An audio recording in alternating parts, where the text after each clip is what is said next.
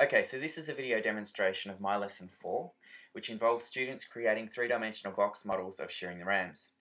Now in this lesson, students will bring their own square cardboard boxes to class, and they will be using glue, scissors and A4 coloured prints of Shearing the Rams, which will be supplied. Okay, so this is a box that I prepared earlier, and as you can see, I've removed the top and also the front panel. So this is basically what will be required of the students to do when they bring their boxes to class. Okay, so this next section involves the students getting their prints of Shearing the Rams and cutting out each of the main figures that feature in this painting. So it is important that the students take care when they're cutting out each of these figures that they try and keep the rest of the picture intact as much as possible in case we do use these other sections later on in our models.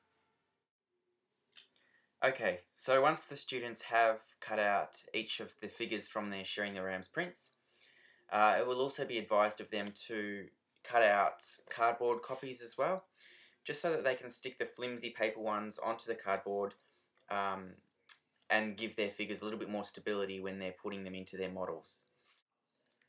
Okay, so as you can see, I've cut out my paper print, and I've also cut out a cardboard backing piece to give my print a little bit more stability, and I've also left just an extra bit down the bottom, and I've folded that under to give to create a lip in order for us to stick the image down into the box when we're ready.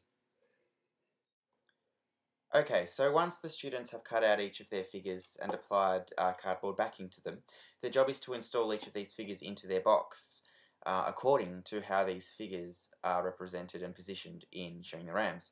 Now they can use another printout of Shearing the Rams as a reference or a guide in order to do so.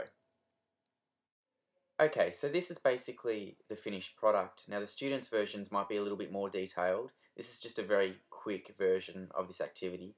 The students might also like to illustrate or paint the sides and backs of their boxes according to the tones and colours used by Tom Roberts in his painting of Shearing the Rams.